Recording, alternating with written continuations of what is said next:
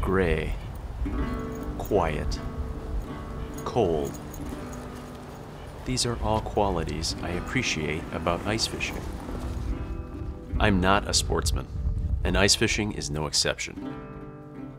Ice fishing my way requires very little effort or expertise. You sit on a bucket for hours in the cold, thinking about things you've done wrong.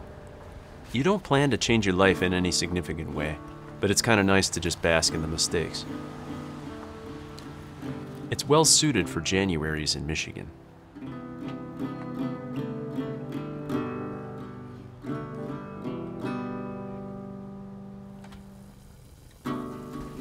Hey Google, what's the forecast for the next week? Today in Meridian Charter Township, it'll be cloudy with a forecasted high of 22 and a low of 16. Tomorrow through Saturday, it'll be rainy with lows between 19 and 42. Highs will be around 47 tomorrow through Friday. Winter was mild in Michigan this year. My big question, 9 days out, was whether there was going to be any safe ice to fish. I contemplated how that would affect my enthusiasm. Will it still scratch the itch if there's no ice and no fish?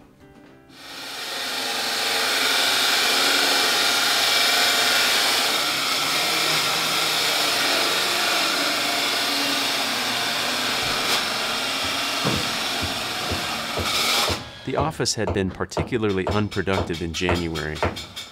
I was eager to take off for a weekend, to get another shot at bluegill glory. I held out hope that Michigan's unpredictable weather might swing south of freezing for the week.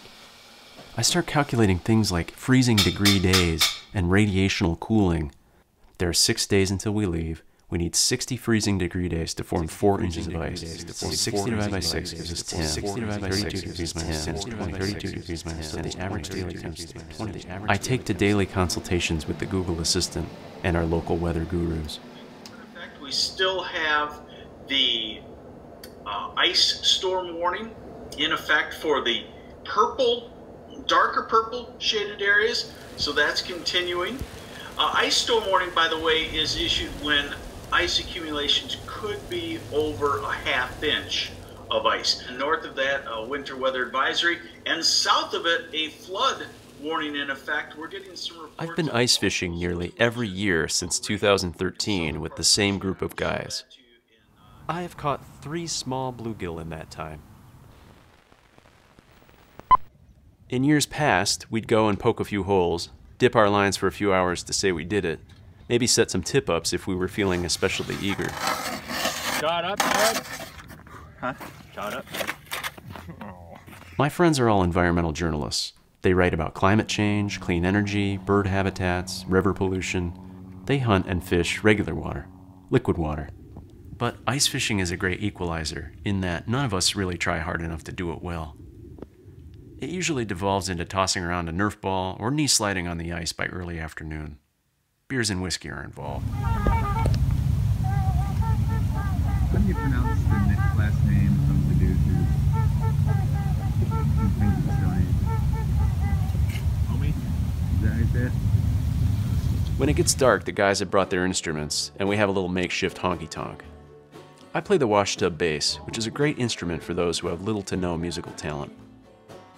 The fishing is at once superfluous and also a handy excuse for the whole damn thing. It gives you a chance to sit and be cold and admire the gray. Ice fishing gray is different from normal Michigan winter gray, or Michigan summer gray for that matter.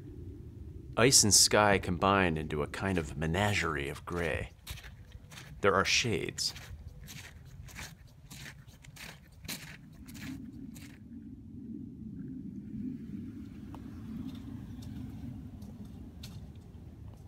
Typically, by this point, I'm pumping myself up by researching depth maps of various inland lakes.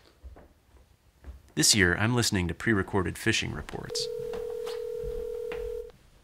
Thank you for calling the DNR Fishing Hotline. This report is updated on a weekly basis. Press 1 for the Southeast Lower Peninsula. Press the report for January 9th. There is no safe ice in this area of the state. Small lakes and ponds may have skim ice, but no safe ice. Some are chasing steelhead in the rivers, however, above average flows are making it difficult to fish.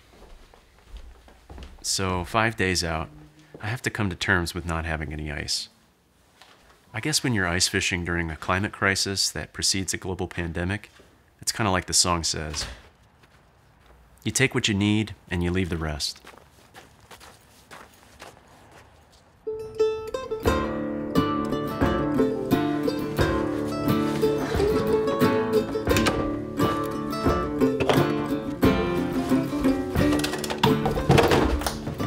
Usually as I'm packing up, there's a dried up waxworm still stuck on the hook of my fishing rig from last year.